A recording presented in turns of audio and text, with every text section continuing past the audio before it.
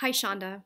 My name is Marlo Hunter, and I've spent the past 20 years as a theater director and choreographer based in New York City.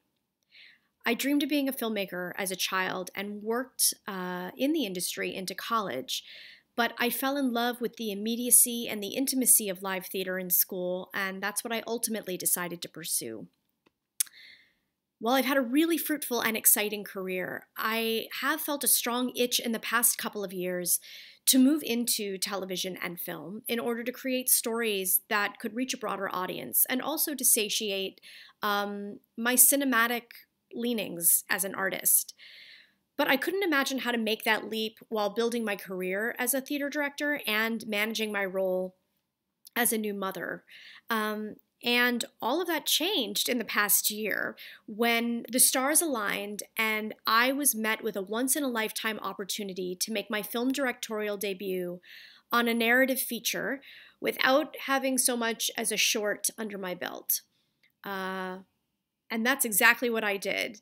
I left my 4-year-old son and my husband for 8 weeks last summer to shoot my first film in New Orleans for virtually no money because I knew I needed to take that creative risk in order to break into this aspect of the industry. So it certainly came at a cost and a great sacrifice in my life, but we made the choice as a family that that was a risk worth taking. And while the process of making a film is new to me, shaping performances, shaping story, trusting my inherent sense of tone, of comedy, of rhythm, that is not new to me. I am a comedy director who roots that comedy in truth and heart. This is what I do best.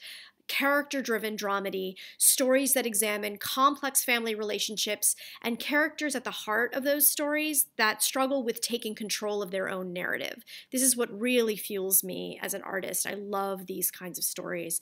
And your stories, Shonda, often use comedy to punctuate moments of pain. Your juicy character arcs and the way you build complex relationship arcs without sacrificing the value of entertainment are exactly what I strive to exemplify in my work. You've been such a tremendous role model to me already up to this point that it would be such a great honor to work with you directly. And I'm certain that TV is a form I would really thrive in, given that I am a type A creative. I love the challenge of working within set parameters. I'm definitely cut out for long form storytelling. I love prep. I love, love, love prep. Clear communication with my collaborators, and I love nothing more than meeting a deadline. I am very proud to say that we shot our Big Little Indie on a whirlwind 15-day shooting schedule. 15 days. And I made every one of those days. And I happen to have here a mentor who can say a few words about me. She is a director I studied and looked up to when I was dreaming of a career as a filmmaker, and life somehow brought us together in the world of theater in the past few years. And here she is.